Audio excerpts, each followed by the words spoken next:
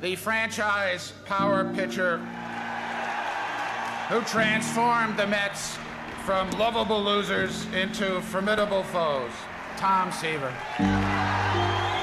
Where do you start? Where can you possibly start to feel the emotion? Where can you possibly start to say the words that will express what has taken place in a man's life? You could not believe it. It's absolute bedlam everywhere. For me, it is the last beautiful flower in the perfect bouquet, because the 20 years that I had as a professional athlete all came together for me in this induction in the Hall of Fame. You know, I wish, I could say that this is, the culmination of all my dreams and things like that, but truthfully, I never dreamed about making the Hall of Fame. I only dreamed about making it to the major leagues. It is gone!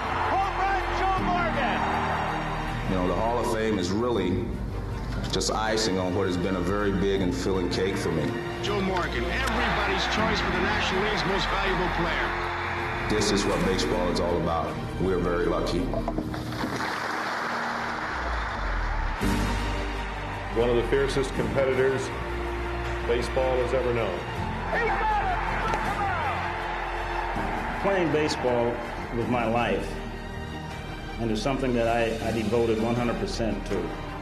I want to be remembered as a person, a competitor that gave 100% every time I went out on the field. Sometimes I wasn't too good, but nobody could accuse me of cheating them out of what they paid to see.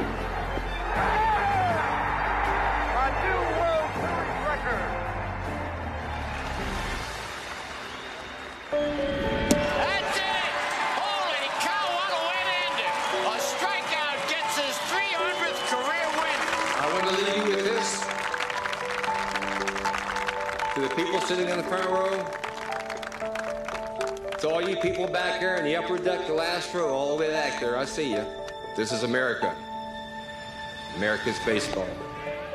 This game is owned, and it belongs to you, the fan. Cherish it and take care of it. Thank you.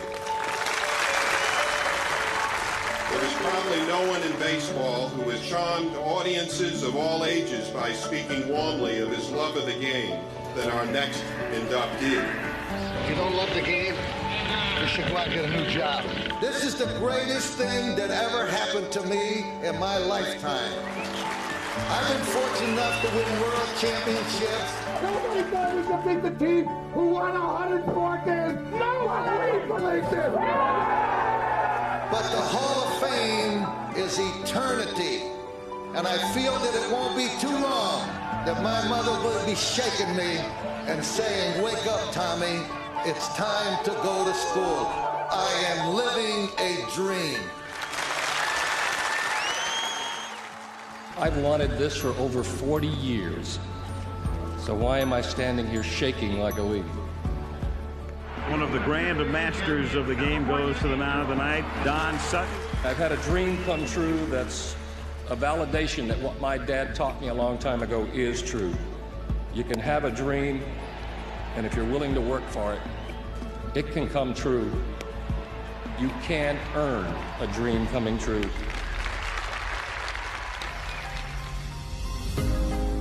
He had a unique style and grace that set him apart from the ordinary mortals of our game. I've been very lucky. In fact, sometimes I feel I've been one of the luckiest people in the world. I played on all-star teams with the greatest players in the game. I was able to finish with over 3,000 hits.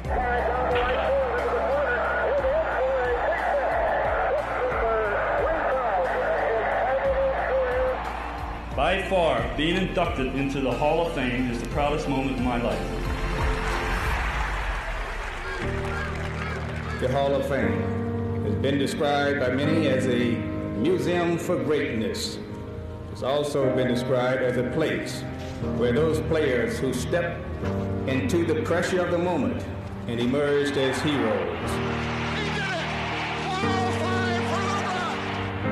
And now, I feel proud to take my seat among the greatest players ever to play Major League Baseball.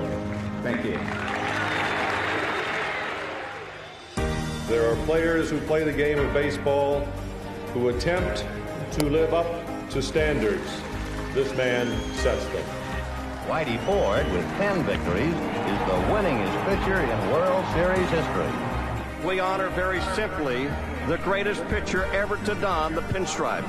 You know, I grew up in Long Island, not too far from Yankee Stadium. I was a Yankee fan, I guess, since I was 5 or 6 years old. And to think that when I was 21 years old, I'd be playing with DiMaggio and Berra, it's just been great. They call him the Hammer.